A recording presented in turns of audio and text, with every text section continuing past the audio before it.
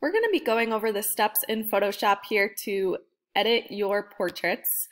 The purpose of editing your portraits in Photoshop is to get the best possible lighting where you're able to have a good amount of contrast with midtones and then highlights and shadows. That way you're able to really draw and show that contrast the best that it can be.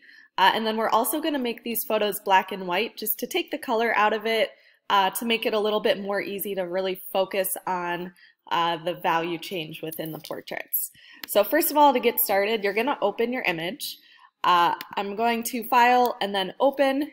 You'll then browse and find where your image is, but I already have mine opened right here. We're going to be adding a few things. The first is levels, the second is curves, and then the third we will make it black and white. To get started with levels, we're going to go up to Layer at the top of your screen, down to New Adjustment Layer, and then over to Levels. I'm going to hit OK. Now levels is a great way to go color by color and adjust the lighting in each of the separate areas of your portrait. So I'm going to start and find this little drop down arrow. I'm selecting red. So this is going to take all of the red areas, which are mainly going to be lips and then areas in the skin tone, and we're going to balance out the lighting in those areas. Because the lighting on the red color of the face or the face versus the lighting of the hair and the background are different, so it's important to separate these areas out by color to get the best overall lighting for your portraits. So I'm starting with red. I'm going to go to these two little outside arrows here. I'm not doing the ones on the bottom, but the little one notches right underneath the histogram. On my keyboard, if you have a MacBook, I'm holding down Option, and then I'm clicking on this, dragging it in towards the right. And what this is showing me right now is in the red tones, it's going to show me all of the areas that will be completely black. Now you don't really want much of the face to be completely black, but you do want a few shadows. So when I hold this down and drag this over, I don't really care if my background's completely black because it already has that dark value to start with. So having this color show up in the background is completely fine. So I'm going to drag that over till it starts to affect the face. So you can see the areas of the face that are starting to become completely black. And I don't want to completely lose detail in the shadows, so I'm going to stop there. And then on the right side of the histogram are the highlights. So I'm holding down Option again, and I'm clicking and dragging this over. Now I don't want the entire face to be completely white, so there's not much that I'm going to change about the highlight. I might just drag it over a tiny bit, but again, I don't want too many areas completely white. I want to be able to still see that value change, but still have highlights as well. So now I'm going to do the same thing for green, holding down Option, clicking and dragging the shadows over. Again, I'm okay with the background being completely black, but once it starts to affect the hair and the face, that's when I'm going to stop.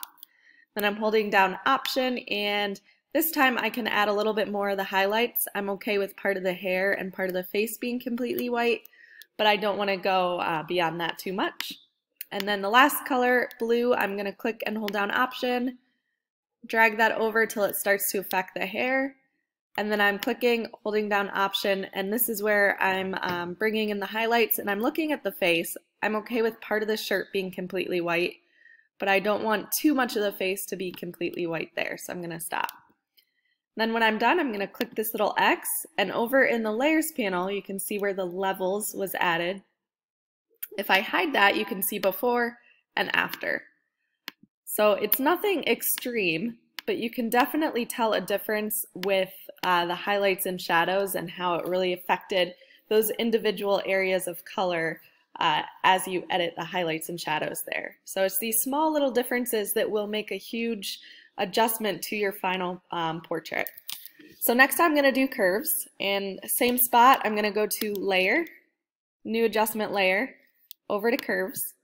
I'm going to hit OK. And then this brings up another histogram. Now this is affecting the overall contrast. So I'm going to change all the colors at once here. I'm going to create something that's called an S curve. So I'm going to create somewhat of an S shape out of this histogram. So I want the highlights to be a little bit brighter. So in the upper right corner of that line, I'm bringing the highlights up slightly. Now it will depend on your photo and your lighting how much you bring that up, but I wouldn't do too much, especially if you did a good job with the levels. You shouldn't have to adjust too much with the contrast here.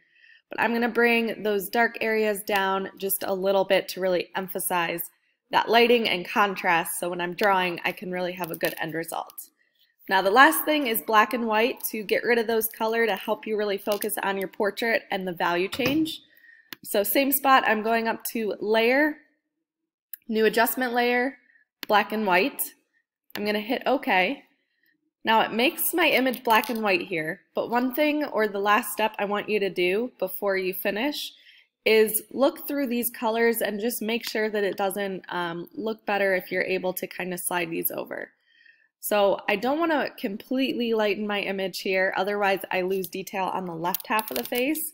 But as I slide this around, I might want to bring a little bit more shadow in on that right side to really increase that contrast. So play around with each of these colors. It's nice to just kind of manually see the difference and get that desired result that you want for your end portrait. All right, so when you're done, you're going to close out of that. Again, you can hide these to see before and after, see what the differences are. When you're done, you can save it and either print it out if you're using that as a reference, or just leave it open in Photoshop to use to look at as you're drawing. If you do leave it in Photoshop to draw the facial features on the next step, if you hold down Command and then hit the plus button, which is by the delete button on your keyboard, you're able to then zoom in, which will help for when we're drawing separate facial features. So again, that was Command plus, and then to zoom out is Command minus.